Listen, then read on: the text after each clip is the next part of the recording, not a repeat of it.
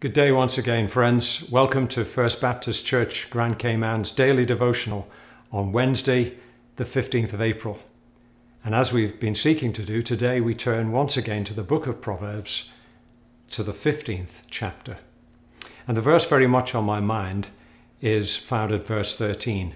A happy heart makes the face cheerful, but heartache crushes the spirit. I don't know if you've ever had the opportunity to be in a recording studio, maybe a radio station, and all around usually you'll see little smiley faces. They're there to remind whoever's taking part, not to be looking like you're ready for a hanging, but to smile because somehow or other, even though nobody can see your face, they will pick up the tone of what you're saying. So if you're smiling, it will have a different way of coming over the airwaves than if you're looking very distraught. It's not to say, of course, that if you are very distraught, you should simply smile. But the Bible has lots to say about our heart attitudes and even our face attitudes. There are times when, of course, some folk always look miserable. And you want to say, isn't it time you gave your face a holiday?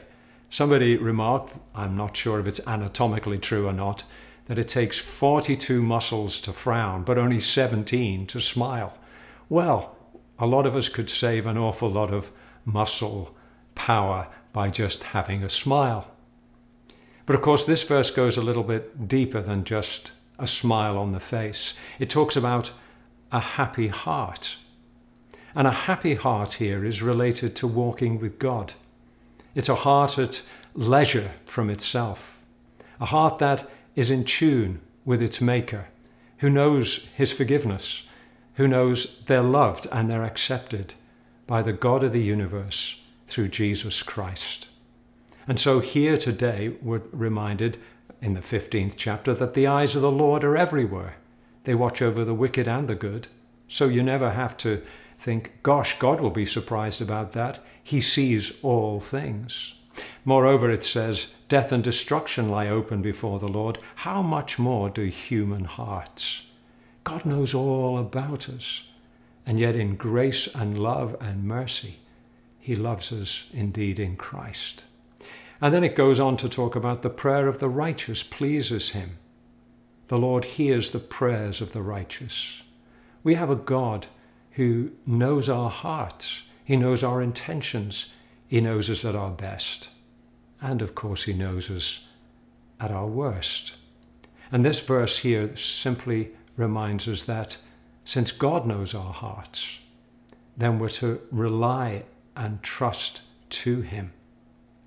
Just recently, I saw a t-shirt of a young man in his 30s who was terminally ill.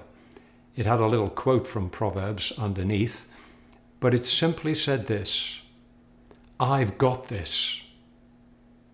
God. And I don't know what you may be facing today. I don't know what battles you have to face, what rivers that seem uncrossable, what mountains you can't tunnel through. But we do need to know this. God has got it. Our times and our lives are in his hands. The happy heart makes for a cheerful face. Well, relying upon our God today, let's pray that he'll turn our tears to laughter and our distraught faces shining with the light of Christ, and one way and another mirroring the fact that grace is good for us, for grace brings joy to the heart and a smile to our faces. May you today light somebody's light up and somebody's life up with the life of Christ within you. God bless you today.